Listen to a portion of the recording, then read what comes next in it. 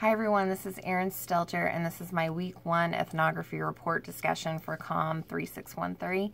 My 4 terms this week were cultural capital, colonialism, ethics, and dialogical approach. And the term I'm going to discuss this week is colonialism. It's one that many of us are familiar with. Some of us even discussed it in our last class in reference to comic books. And so that was pretty interesting. But the references that I pulled my information from were the Stanford Encyclopedia of Philosophy, and Colonialism and Culture, which was edited by N.B. Dirks. And I'll put that information in my post below this. But the definition for colonialism is a practice of domination which involves the subjugation of one people to another. And the Stanford Encyclopedia of Philosophy also points out that the term imperialism is often used interchangeably with colonialism.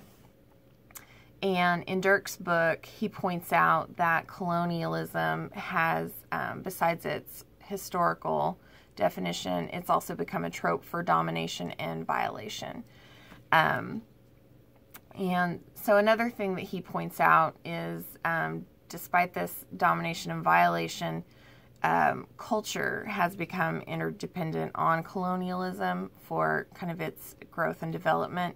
And he makes it very clear that that is not an excuse for colonialism, which, you know, was a negative experience for most of those that were colonized.